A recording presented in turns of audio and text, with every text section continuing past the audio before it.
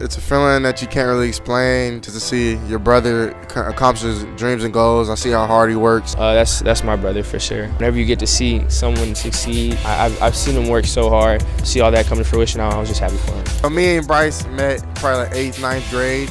We both loved playing basketball. Found a bond through that and through football, of course, and just really became brothers. We've been there with each other through thick and thin. It's just a really authentic and really great relationship between me and my boy Bryce.